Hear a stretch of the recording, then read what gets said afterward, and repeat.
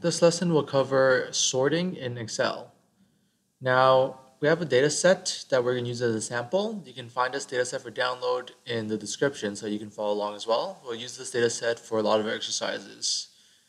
Please do subscribe and look at our other videos as well.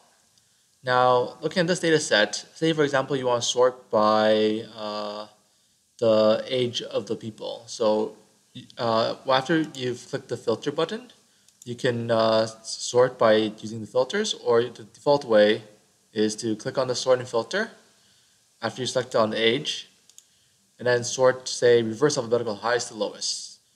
And when you do that, it's all sorted by reverse alphabetical order. Now, say you want to sort by claim number alphabetically. Another way to do it would be instead of going to clicking on the column and clicking the sort button here, we can also, in filter mode, click on here and then click on the sorting that you want to do. For example, smallest to largest. Now you can see that the claim numbers are all sorted by the lowest to the highest values. Now, what if you want to sort by multiple columns? So more of an advanced sort. That's also pretty easy as well. So say, for example, you want to sort by first the age and then the claim number.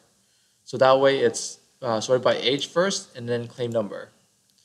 So we click on here, the sort and filter icon. And when we click on here, you see something called custom sort.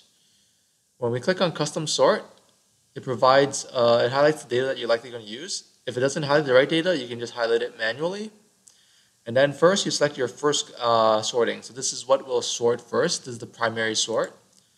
We sort it by age. And we want it the smallest number to the highest number. So therefore, sorting it by age, going from youngest to oldest. Now we click on this add one level, and we add another level, we can do the secondary sorting. So after it's sorted by age, within the columns, what should it sort by? And then we select claim number. So claim number is already selected here.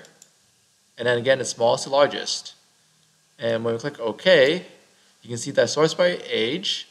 And then for people within the same age, say for example age 2, notice that the claim numbers are also sorted alphabetically.